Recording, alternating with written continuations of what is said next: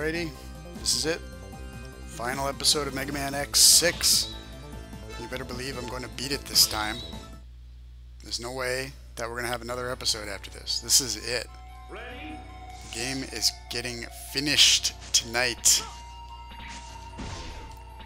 So I've got the Ultimate Buster equipped now. Look at that. Just nothing but charge shots, which is what that is. Because for the first time, I actually have room for the Ultimate Buster without having to have any weird abilities equipped that I don't want just to get through a level that I should be able to just get through regardless of what I have equipped. You know what I mean? Does that make sense? Also, look at how creepy these statues have gotten. Look at this. Like, what the hell? What is this imagery? This is like some Illuminati kind of weird shit going on in these backgrounds here. This is like some horns of Baphomet, like Turkish wolf type stuff here. Ancient Sumerian death gods. Like, seriously, what are we looking at? And what was over to the left there? Because there was something over to the left there. Damn it. I want to go back up there and see what was over there. But it looks like I can't. Yep, looks like I can't. Oh well. Actually, I can. No, I can't, because if I exit to the title screen, I'll lose all my sub-tank energy. And I am not doing that again, so... Yeah, I don't know. I don't know what's with all the creepy imagery. You have all these blocks in the background that haven't finished forming yet. That's kind of weird, too. Alright, you ready? We're going to see how the Shadow Armor does against all of the 8 bosses. This should be pretty interesting, actually. If I can even get a hit on it. Ooh, wow, this does a really good job clearing out the bubbles, though. Look at that.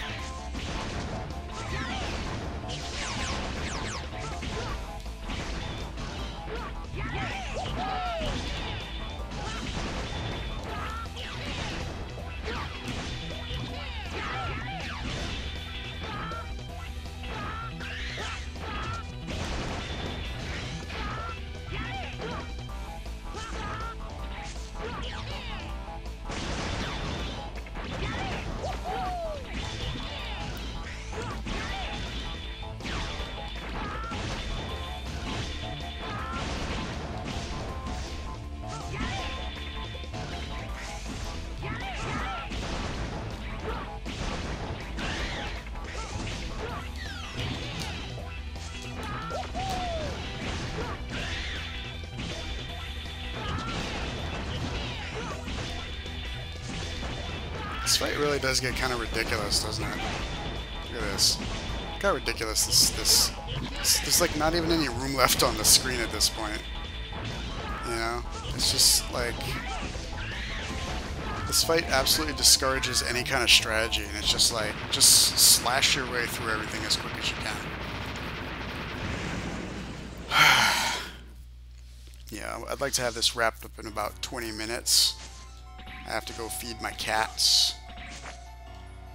You know, it's that time of the morning.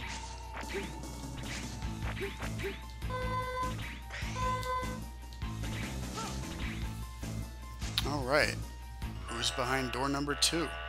I have no idea. I don't even remember the names of the 8 bosses at this point. Like, I've already forgotten half of them. Oh, it's Blast Hornet.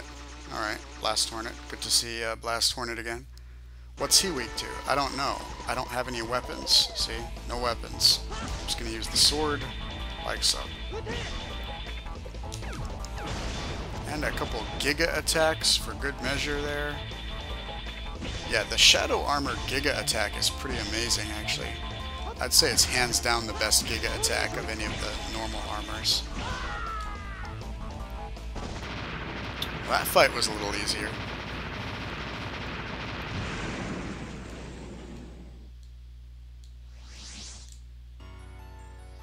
Who's next, as Goldberg would say.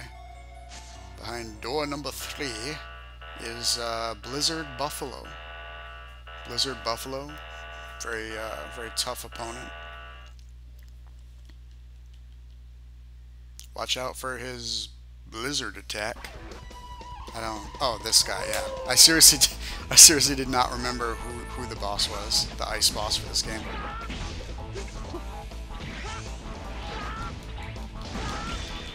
I'm trying to use my Giga attack, but it's not full yet, so...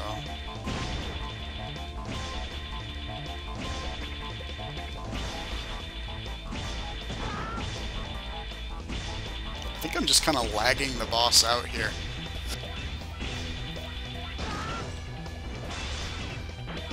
Wow, that is a strong Giga attack. Good God. Alright, can we skip the explosion animations and just kind of skip that part? So we get to the next fight here.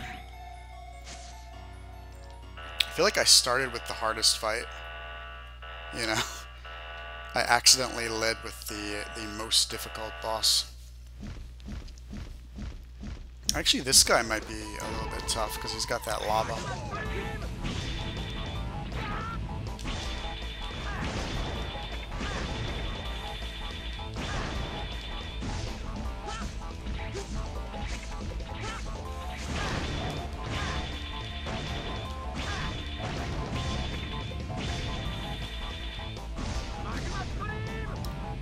So yeah, this is Flame Stag, really particularly difficult robot master. He first appeared in Mega Man 4 on NES. Oh, gotta watch out for that attack. That's the Psycho Crusher. It's his deadliest attack.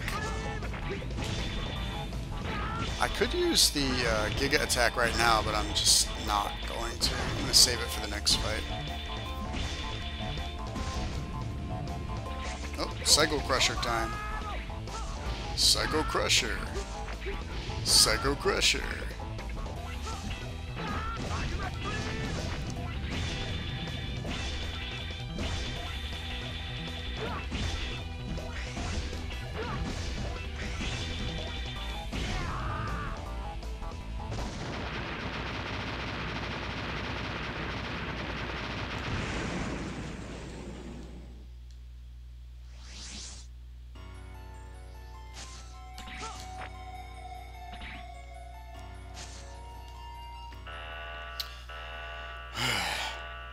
I am tired. This game is pretty exhausting, I have to say, but at least the final stage is like a pretty normal final stage. I mean, you got your boss portals, you know, nice normal final stage here. So this guy is kind of Giga attack impervious, as you can see. That was a bit of a waste.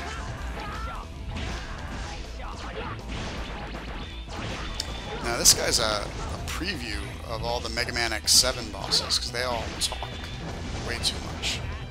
Like, they just make all kinds of noises, and they sound absolutely ridiculous. So yeah, this guy, he's just a preview. A preview of all the bosses in X7. My God, what is this?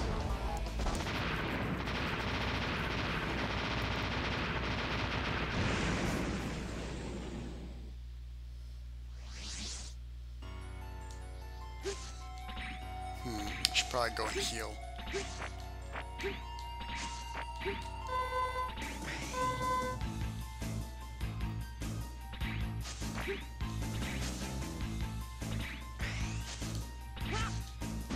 Wow, you can't actually climb these walls. That's odd.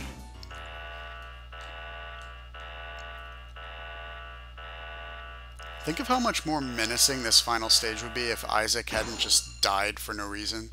If Isaac was like lurking in this stage, and if he was Dr. Wily, it would just be like, you know, it would be a super creepy stage. Because Dr. Wily is basically like undead at this point. You know, he's like this undead robot. So yeah, think of how creepy that would be if he was the boss of this stage.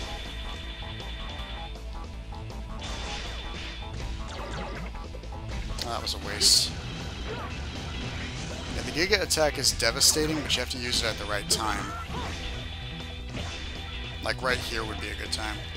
Oh well.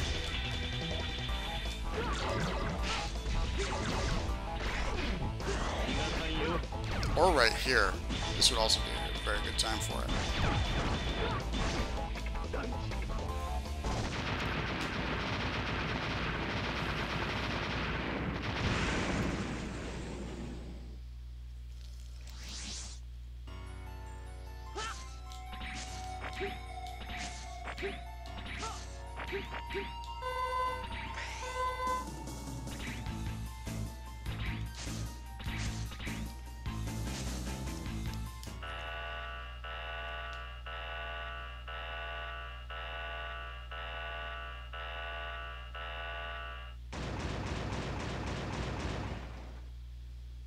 Ooh, Metal Shark player.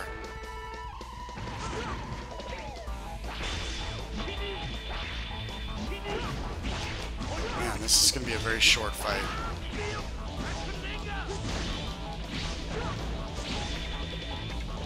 Wait a minute, is that Magna Centipede up there? It is Magna Centipede. What the hell? I'm not even joking. That was actually Magna Centipede from Mega Man X2 that he just summoned to attack me. That is weird. Weirdly random. Alright, next. I think this is the last one. Wow. That boss rush really flew by.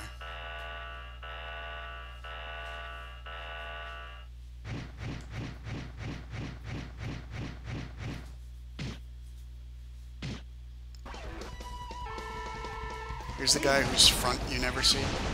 He's just like, look at my butt.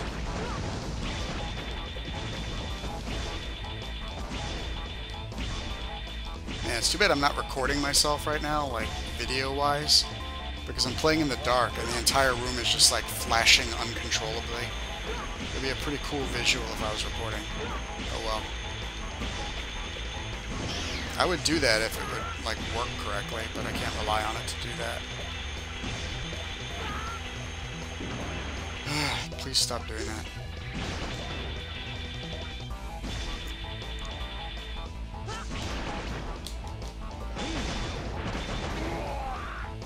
Good day, sir. So that should do it. So, final battle time. Final battle. Please. So I can be done with this game. Yep, there it is. Final battle. I've got 3 energy tanks, basically, ready to go. Yep. And I don't recall the final boss of this game being hard at all compared to the other 3 fortress bosses.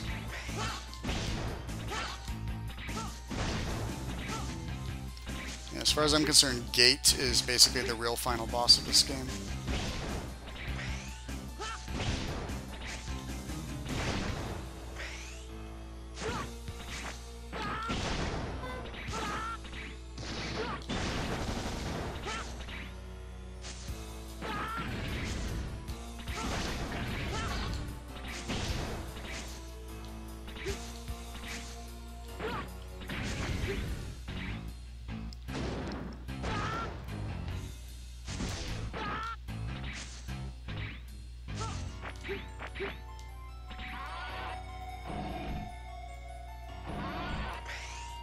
That was an odd little section of level just now.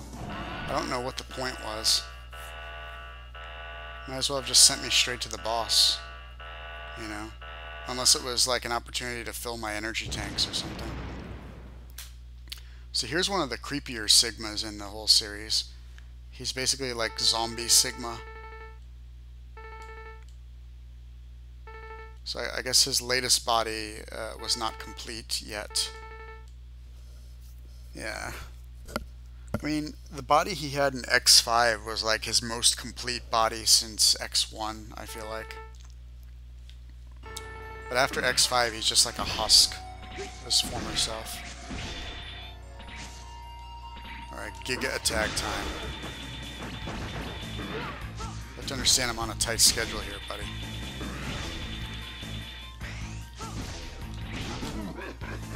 Wow. Seriously? Seriously? That was the... What? After everything I've gone through in this game, that was Sigma. It was like a 10-second fight. I mean, obviously there's more to it.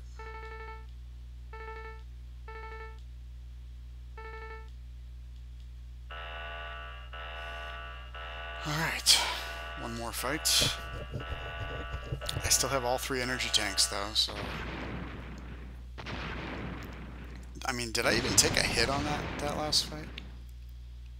Oh wow. It's Giant Terminator Sigma.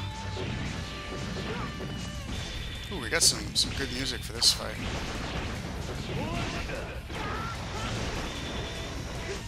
Oh wow, it's like a remix of the Mega Man X1 Sigma fight theme. What? Look at his HP! What the blue hell? Seriously? Like, I could finish him off at any time with the Giga Attack.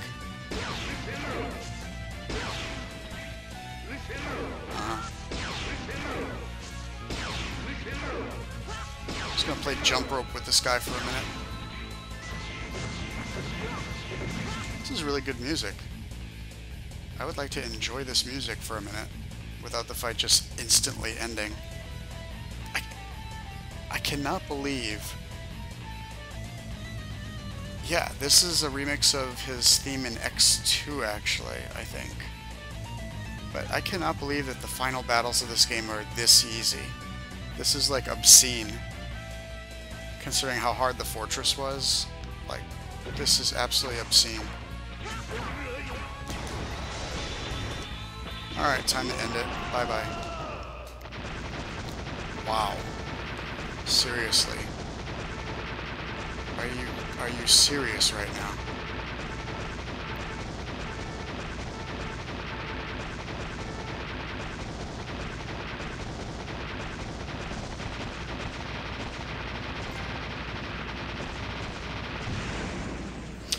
And trophy. There we go. I should actually get 2 trophies. Because I beat the game on, what was it? I beat the game normally, like, without using Rookie Hunter, so I should get 2 trophies. So, they're gonna help Gate get back to normal. Oh no, they're not. He's dead. Okay, so they're gonna bury him. Well, that's nice of them. Well, Gate was also, like, a great guy before everyone decided he was evil. Oh, jeez. So is Gate gonna, like, suddenly come back to life at the end? Like Disney's Doug? Yay, he's alive! Yay! For no reason, yay! And then we'll never see him again, so it doesn't matter anyway? They can't just let us have a moment of, like, any kind of emotion without Disney's Dugging it at the end? No. I think Gate really is gone. Okay. So we can take a moment to remember Gate here. Kind of a cool character. Terrible fight, though. He's like a scientist that spent his time helping Reploids and then got corrupted, you know. So now X is going to build a utopia, and if you've played the Mega Man Zero series, you know how that turned out. X basically became like this dictator. But then, of course, they backpedaled on that, and they made it Copy X, like this clone of X that was actually the dictator. So it wasn't really X. Like, who knows what happened to him?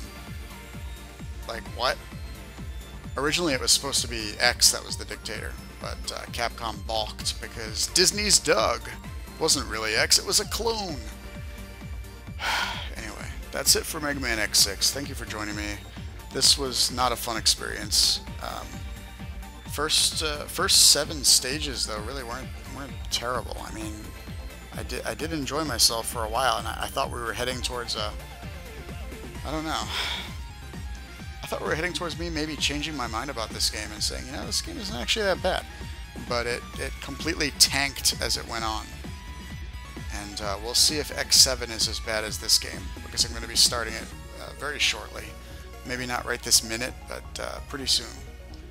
And we'll see how that goes. So yeah. That's about it. So I'll just let this cool credits music play. And I'm going to go feed the cats. and I'll see you on the next episode, which will be X7. So tune in for that.